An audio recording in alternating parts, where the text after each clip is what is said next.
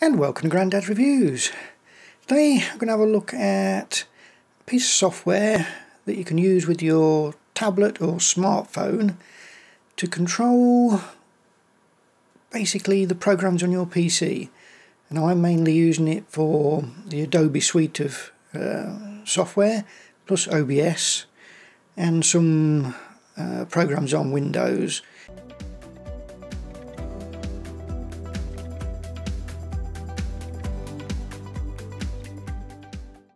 And it's called the Touch Portal. I found this really useful for me as I have problems with the use of my right arm, and with the tablet setup with Touch Portal on, running on the computer, I can control a lot of the actions that I would normally use the keyboard with my right hand. I can use my left hand. I use the palette gear interface for Lightroom and in Premiere and such like, which again I use with my left arm.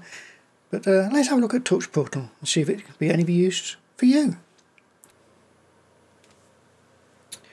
Right, so the first thing you need to do is to go to the Touch Portal website, and then you scroll down to the bottom and download the Windows installer. And once you've got that installed, you'd go to the App Store if you're using iOS or Google Play, and download the Touch Portal app for your iOS or Google device. You then get a Touch Portal icon. And once you've installed Touch Portal on your desktop, you'll start Touch Portal up and you'll get this program here. And once you run Touch Portal on your iOS device, you'll get this app running here. And what I've done, I've installed a few things to start with. And what you can do from the website, if you go up here, you get some free icons, and you can get some free buttons are pre-programmed for certain programs. And in this case I've downloaded the Premiere Pro one, the After Effects, Photoshop, and I downloaded the free icons as well. This is where you get your icons from. And how I've got this one set up, what you have to, like these Premiere ones are already set, so you click on the button and it says start application. So if you want to create a new button, so create a new button, click on a space, let's start an application. Find your application, so let's start up Firefox, so it picks it, so we're going to start up Firefox. Then we need to add an icon, so we can change the icon here, and we can go from a file or an icon pack. I've downloaded some icons in here, so there's Firefox, so we've got that one there, and we can change the background, rounded corners or not, make it full size, go save. And if we just refresh, we get an icon. So if I just close down Firefox, so now if I press that button, Firefox starts up. So I've set up a number of ones. This one here goes to a page. So what I've done is create pages. So I created a Windows page. So if I click on the button, then I've got these set up, and as you can see I've got direct to Facebook, email, one of my folders I go to a lot, Notepad which I use a lot, straight to the web to my YouTube channel. So if I click on that one, it takes me straight to my YouTube channel and takes us back to here. And then I've set up other pages, so say Photoshop page, So when I click on this button here to Photoshop, if I go to main, that Photoshop button will start the application, wait for 100 milliseconds and then go to my page with all the icons on. So it'll do two things. So if I click on Photoshop, it'll go to my Photoshop icons and it will start Photoshop on the screen at the same time. And so in here I can open a file like so, select a brush, I can change it to a pen tool or path selector. I'm going to write some type, it'll take me into the type tool.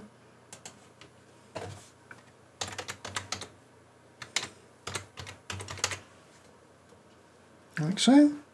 If you wanted to select something, so I could do the rectangular select. And I've got other buttons here that are, say, are in the free download, which can do different things. I've got rasterize, rulers, layers, snap, open save. I'll change the canvas size, image size. So if I need to change the image size on it, copy and paste, undo. Quickly with my left hand, if I need to duplicate that layer, I can quickly duplicate the layer. And I'll just go back and I can go back to there. So I can set any of these up to do different things. So I've got After Effects, Photoshop, I've got a page for Lightroom. All of these I had to set up myself. So you can set any button up. So if we go into Lightroom, so it runs into Lightroom. I can do a lot of the things I normally do on the keyboard or with the mouse. So I can go into that one, go out to the grid, locate that one into develop, take it straight into develop. I'll do spot removal. It brings up my spot removal tool. Comes out spot removal. Need the crop tool. If I want to export that to Photoshop, I can just hit the Photoshop one. I can exit Lightroom from here. I can show me clipping. A little bit of clipping there. I can bring up any of the tools, and it just keeps everything over to my left, and it just makes things a lot easier. I'll go back to library. Like in my Lightroom section, there wasn't a pack to download, but you can do a key press, so just go into your keyboard shortcuts in here, so you can get all your keyboard shortcuts. So like go to next and previous in the there, so we've got right arrow, left arrow. So if we go to here, I want to add in here, we want a left arrow, so we'll use that one. So left arrow, so that'll be a key press, left arrow, add that. We'll save that one, and we'll do the same on this one. I'll do a right arrow, add that one, like that. What do you do? So I'm back in Lightroom. I can go through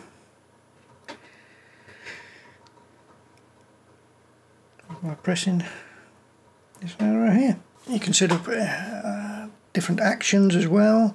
So if we go over here on the OBS one, go into OBS, this button here has got if statements as well.